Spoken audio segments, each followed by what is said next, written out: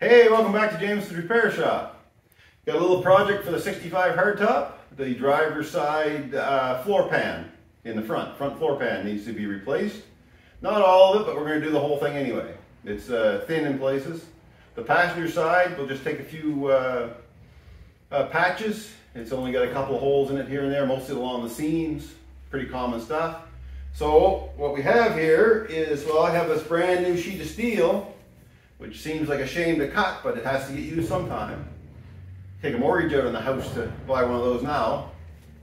Anyway, so also my wife went ahead and she made an outline of the passenger side one of the front floor pan print. And then she went ahead and she made a cardboard cutout of it.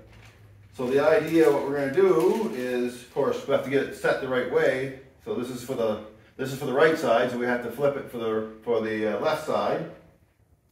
And then once we get the steel cut out, we'll trace on with the cardboard the perimeter of the pattern, the bead roll that we're going to be doing, which I should have mentioned. This will be a bead rolling video also.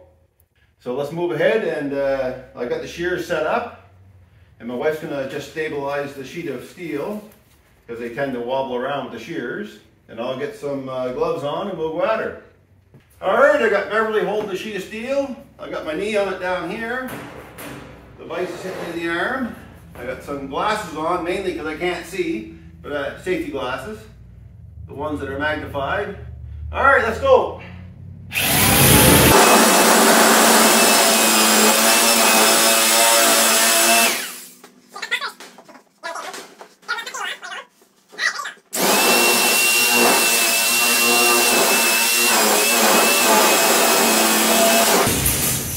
Now we got some curlies hanging there, so be careful of those. But that's it. Piece of steel. Thanks, Beverly. Alright, so now I've got my wife's template, and I put some lines on, reference lines on the new panel. So I think it's 9.5 inches to the drain hole, the first bolt in the drain hole. The drain hole is 3.5 inches. That's actually the actual factory edge underneath where your feet go, and then this comes up within 1/8 of an inch of the frame of the pinch weld, and that one is 5 7/8 out from that drain hole bolt, the first one. So the measurements here are right off the factory measurements. This all over here is arbitrary. Not this line's not, but all the rest are variable because it depends on how big of a patch you need. But these ones here, 9.5 inches and 5 7/8, and then 3.5 for the drain hole, those are set from the factory. That's the way it was built, according to the measurements I got off this Thunderbird. So now I'll keep all that stuff because this one here will need 2 made as well. The back ones are good in this car as well. The front ones are gone. So yeah, the drain hole, and then it drops down around here. So really bead rolling all this out. So that's what I'm up to. So I'll put on the English wheel and do a little stretching of that area. The panel will look pretty rough after that, but that's what you're trying to do, is give yourself some extra metal. Start bead rolling for when you start bead rolling. Alright, I got her set up in the English wheel, my little English wheel I have here. It'll work good for this job. And I get it around where the light's better maybe. So I'm just going to go around and go through the areas like I said. So I'll get that done and I'll get back to you. Well, there she is. Definitely put a little stretch in it. Get it all humped up now. It's hard to see, but it's got a little crown on each one of these areas that I'll be stretching. So that'll help with when I bead roll it to settle it down some. It's pre-stretched a tiny bit. So now we'll set up the bead roller, and I can still see those marks easy enough. Set up the bead roller and see what I can get done with that. Alright, I'm going to give it a whirl. I've got a joggle die on. It's set 3/8 apart from the top and lower die, and I cranked it down 4 turns on my machine. That'll be different on yours, depending on the thread of your adjusting screw.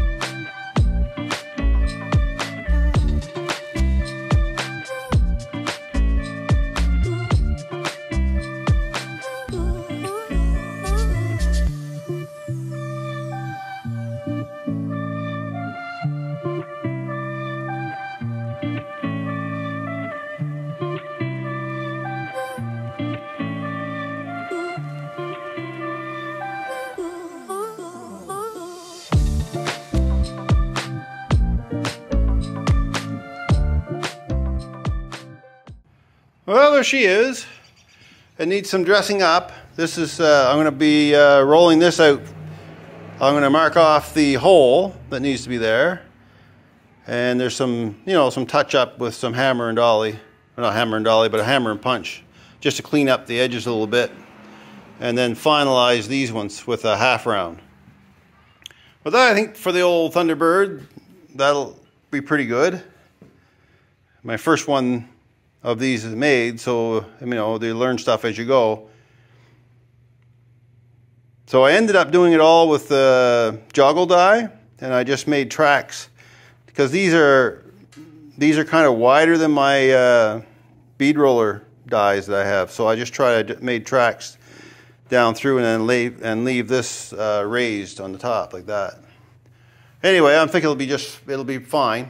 You can see the tracks. They're not perfectly straight, but so that's what I did. So I just kept switching it around and going one way and going the other. But yeah, it's a little bit, once I get this down, it'll straighten this panel out a little bit more. All right, so I'll continue on with it. All right, now I'm putting the drain hole in. So what I did, I just took some radius tools and measured that and transferred it onto the plate. And using these holes as reference. This is kind of the baseline for all this panel, is off these two holes, mainly the forward hole. So now I got the joggle dies on again, still on, and I'm just going to joggle it around. And these just have a little lip that drops down, and this sits on top. So it sits the opposite way that the lip is. So let's get her in, see what happens.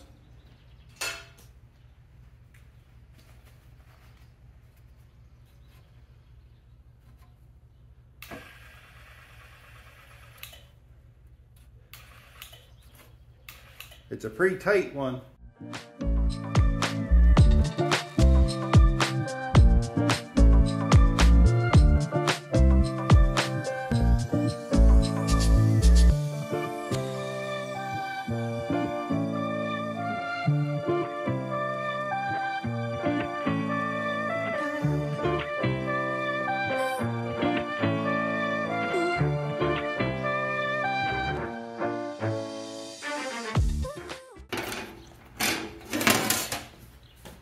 So there she is. So now I can cut it out and then flare it down some by hand. And then I'll dress up these edges with rounded. I'll do these better too. I have to make a tool for that, so I'll have to get that built. But that's not too bad. That's looking out all right as for a floor pan.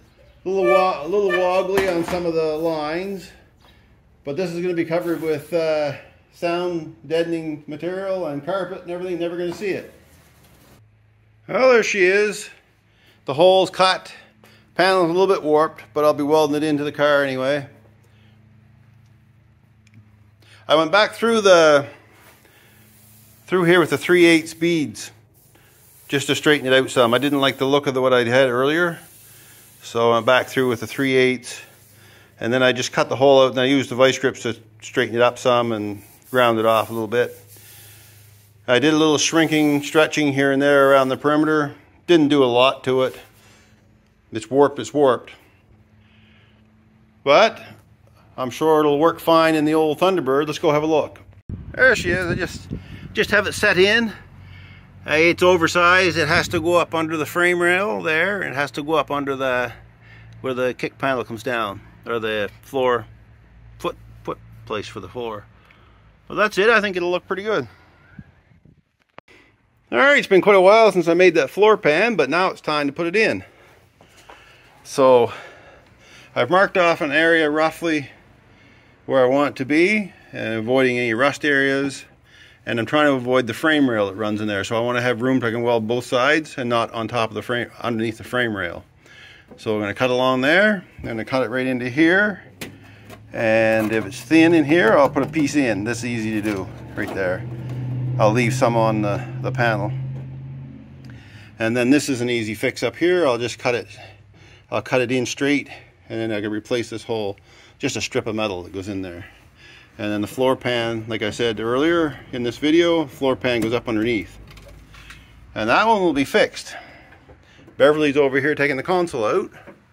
What's going on? Just getting her out. Getting her done? Gotta get it cleaned up. It stinks. Yeah, we can't get the, still getting the mice smell. So the console and the heater box is going to have to come out of it. Yeah. But that's what it takes if you want these things to smell good. Alright, back at her. Alright, I've got it loosely in place. Floor pan. And I'm going to cut. I'm going to tack it in place, and then I'm going to cut and butt it. And it'll be good enough for a floor pan. Well, there she is. She's welded in as much as I can weld it from the top right now. I have to weld the bottom yet. And I put some plug weld holes along there. I gave it a couple extra stitch over there just to make it stronger. And I have to do a lot of grinding to do, obviously. But that's it. One floor pan for this old buggy. The other side only needs a little couple of patches here and there, so it won't take a full floor pan. Not like this side. But this will be solid. So now I got to grind it all down, and I'll paint her up and seam seal it. And that's it. So I'm not going to bore you to death with a bunch of grinding and that kind of thing, but I'll show you what I've done in the video when I start installing the carpets. So for now, that's it. This has been a long journey. I started this floor pan before I went on holidays. So back in June, I guess it was. Late June, early July. So she's in now and looking pretty good, I think. Alright guys, thanks for watching, and we'll catch you in the next one.